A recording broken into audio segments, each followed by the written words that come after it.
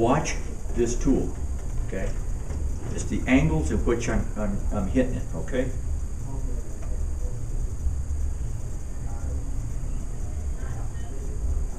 And you notice I'm not dragging it, okay? See my hands going like this? All right, so I was telling you, so if I have it on, say, like on a 20 degree, I'm sawing it. Because like I said, if you look at this blade underneath the microscope, it looks like a little saw. And if you sit there and drag like that, you're going to lose the edge on the blade because it'll start to bend. And it's really difficult to work with a dull razor.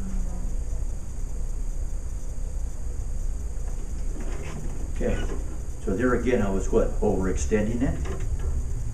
Forward, why? Because we're going to bring it back.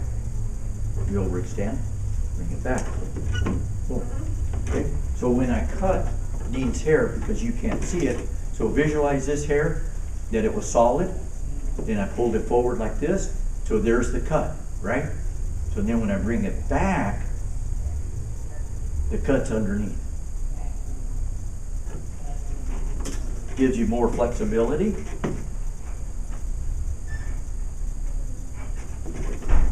And then again, you have to make sure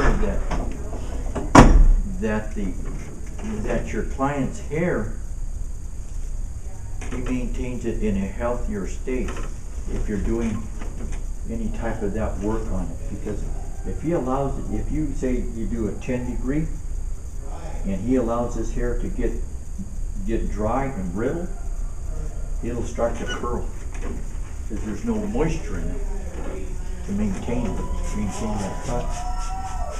And that's where years ago the razor kind of fell out of favor with the hairdressers, is because they were dragging it and they were scraping the cuticle because they didn't know how to do that movement.